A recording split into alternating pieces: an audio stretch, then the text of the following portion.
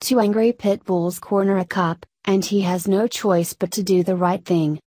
Oklahoma police officer Storm Barrett responded to a call about two angry pit bulls who were running wild in a busy area of Reno.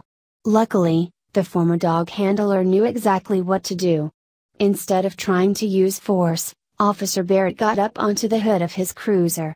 He pulled a bystander onto the car with him. Officer Barrett was concerned that the dogs would try to go after students from a nearby school that was about to let out.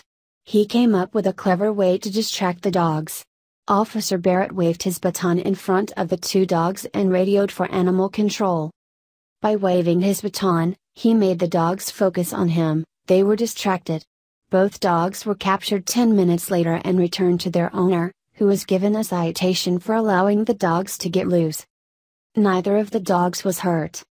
This story brings to mind how an officer in Idaho, David Gomez, got two out-of-control dogs to jump into his patrol car last year. The dogs had been terrorizing a neighborhood, and when Gomez arrived, they approached him,